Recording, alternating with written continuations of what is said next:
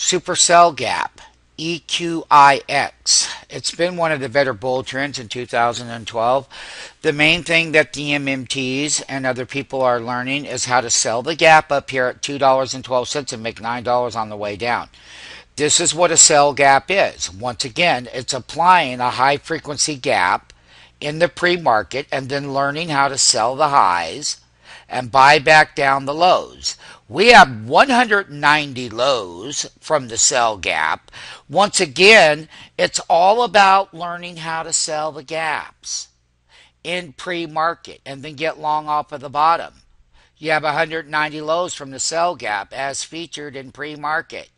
Sell the gap. Learn how to sell the gap. You buy to cover. So when you sell the gap and it drops down $10, you just made a lot of money. Bottom line. And when you're buying off the bottom here at support, when you're buy to cover, you buy to go long. And you're making money here. Not as much as you were selling the gap, but nonetheless, the stock is overbought at $16 up right here. When we were up here, boy, what a super gap this name has. And it's performed well all year. So we are going to have it in our new site. It was on our old one.